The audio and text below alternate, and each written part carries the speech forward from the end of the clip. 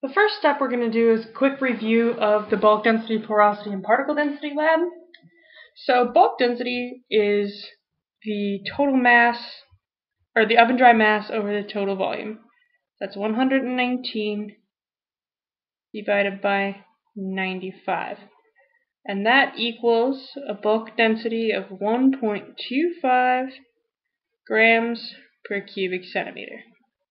We cannot use the porosity equation 1 minus bulk density over porosity because we don't know what particle density is.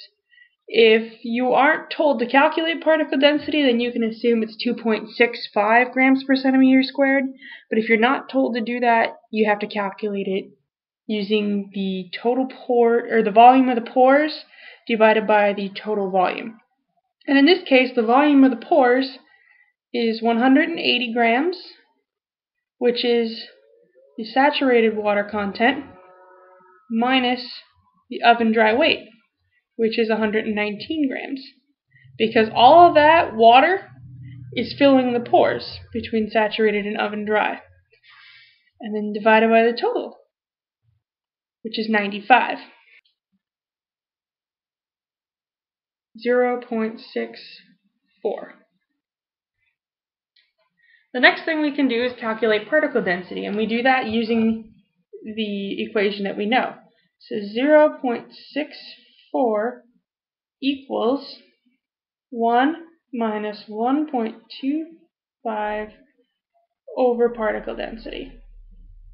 Okay, so if we do that, we get negative 0.36 equals negative 1.25 over particle density. Particle density of 3.47 grams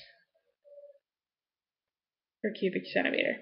Now this isn't actually a volume or a particle density you're going to find in soils. It is the result of me making up numbers.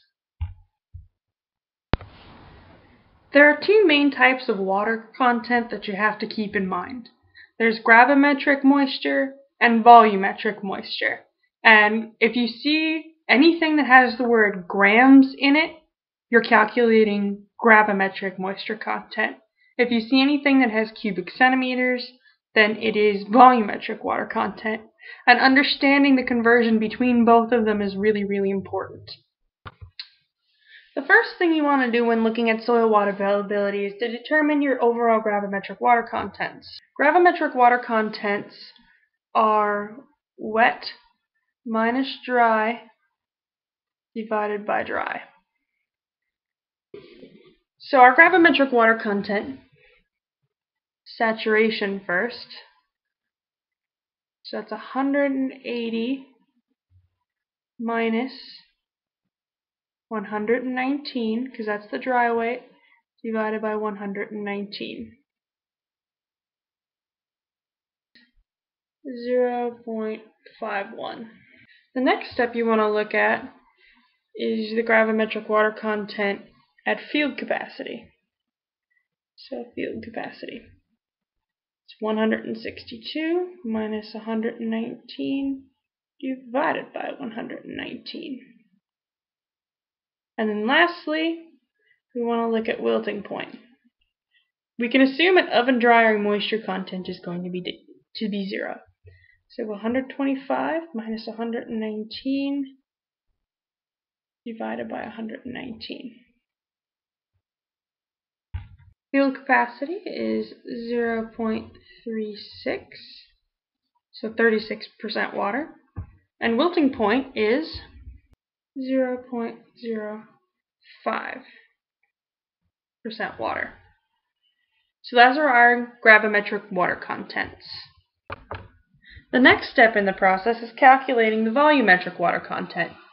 Getting volumetric water content once you have gravimetric water content is a piece of cake. It just happens to be gravitational water content times bulk density. So at saturation, we have 0.51 times 1.25. Realize that I deleted that from this side. At field capacity, we have 0.36 times 1.25, and at wilting point, we have 0.05 times 1.25. This leaves us with a value of 0.64. And notice this is the same as porosity, which means we did our calculations right. 0.45. And wilting point is 0.06. Unless you're working with a volcanic soil, your volumetric water content will always be greater than your gravimetric water content. The final step in calculating our soil water availability comes from calculating the respective water contents.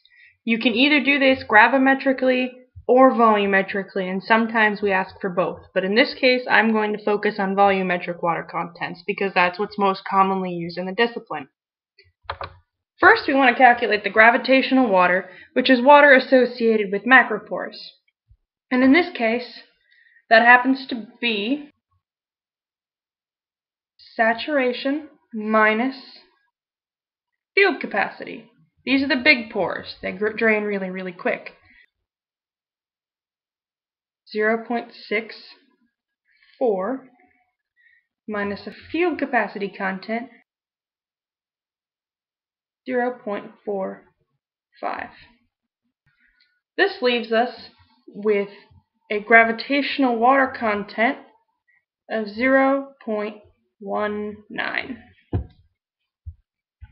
The next step you can do is calculate the plant available water. This is, of course, the most critically important ones for plants.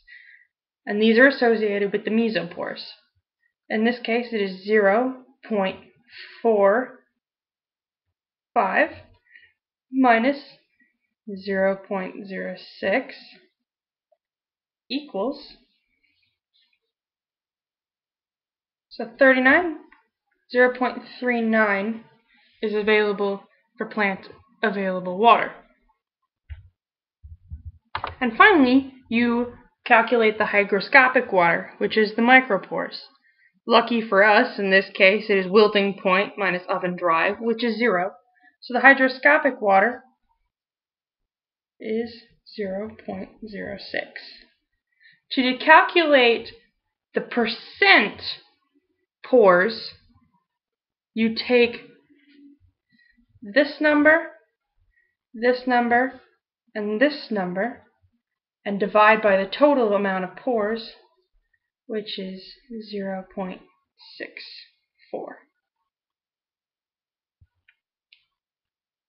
So in this case, 30% of the pores in this soil are gravitational pores, 61% of these pores are plant available, and the remaining 10% of this soil's pores are hygroscopic pores. In conclusion, we can see how different volumetric and gravimetric water contents are calculated and how we can associate those back to the different types of pores that our soil has.